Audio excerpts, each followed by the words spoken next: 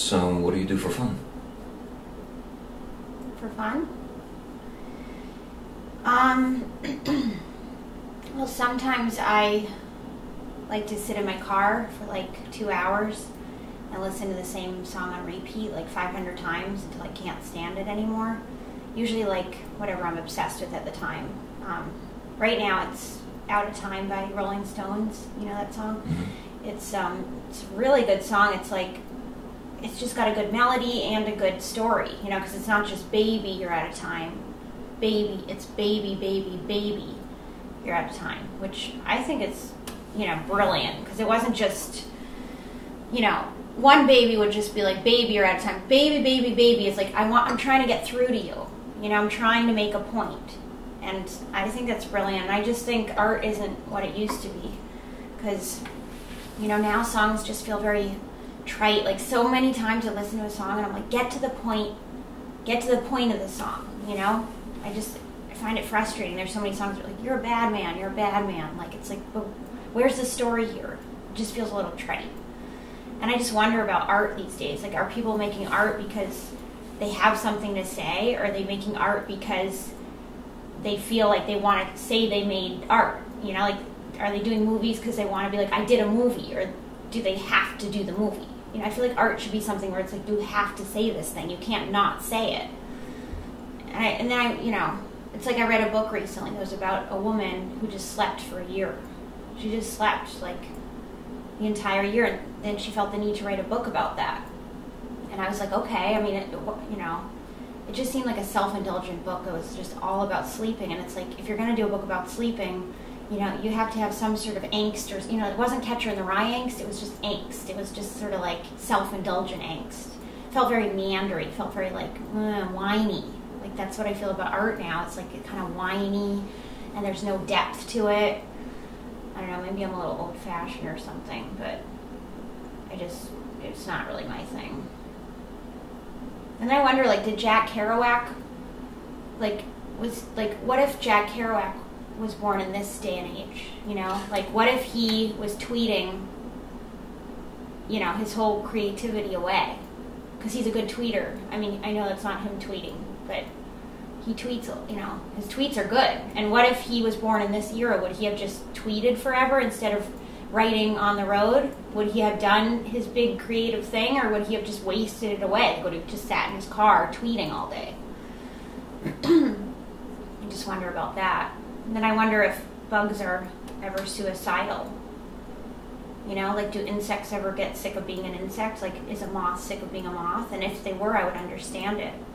Because if I were an insect, I don't think I would want to live forever. You know, if I were a moth, I'd be like, I'm sick of being a moth. I'd look for a light bulb to crash into on purpose, probably. You know, and then I wonder if when humans are suicidal, maybe they feel like an insect. They just feel trapped.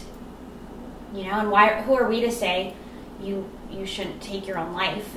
If people say take your life in your own hands, but don't take your death in your own hands. Right? Take your life. Well, that's hypocritical. If you're going to say take your life in your own hands, you should also be allowed to say take your death in your own hands, or you know, do whatever you want as long as you're not hurting somebody else. So I think about that. Then I think about, you know, my therapist told me that he thought I had sort of this clawing desperation in me, and I thought that was not an attractive term. You know, he said you have a clawing desperation, and I thought I don't like that term at all, you know? Like, burning desire is a good way to say it, but clawing desperation, like, nobody wants that. And then I thought, well, you know, how do I get rid of that, right? Who wants that? And he said, I don't know if I could picture you without it. It would be like the Energizer Bunny without the battery. And I thought, well, that doesn't sound bad, just like a chill bunny. Just a bunny that hangs out on the couch and just chills out. Doesn't sound so bad. And then he said, we're out of time, and we'll pick this up next week. And then he said, but I've been sending clients texts just to remind them what we talked about in the last session. And so he sent me a text, clawing desperation. I was like, I don't want to see that in writing, right? It was like a text, clawing desperation. And I said, has anyone ever gotten that before? And he said, Marilyn Monroe. It's a good answer, Brian. It's, you know, he can be funny sometimes. And then when I finally get enough courage to sort of face my own moth-like existence, I get out of the car and I go in and I get a blueberry bliss smoothie, which is my favorite smoothie. And I drink it on the way home, listening to Rolling Stones at a time on repeat 500 times. But that's just when I'm in like party mode. What about you? Same. Really? Even the insect part? I saw a crab walk into a campfire once. That really stayed with me. Wow.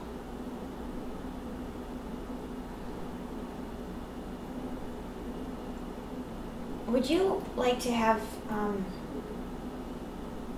somewhat passionate yet slightly emotionally detached sex that temporarily fills a dark void inside of ourselves and then never speak to each other again?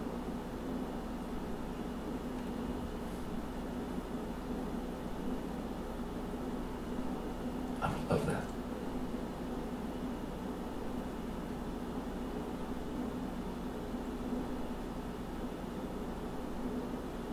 Good.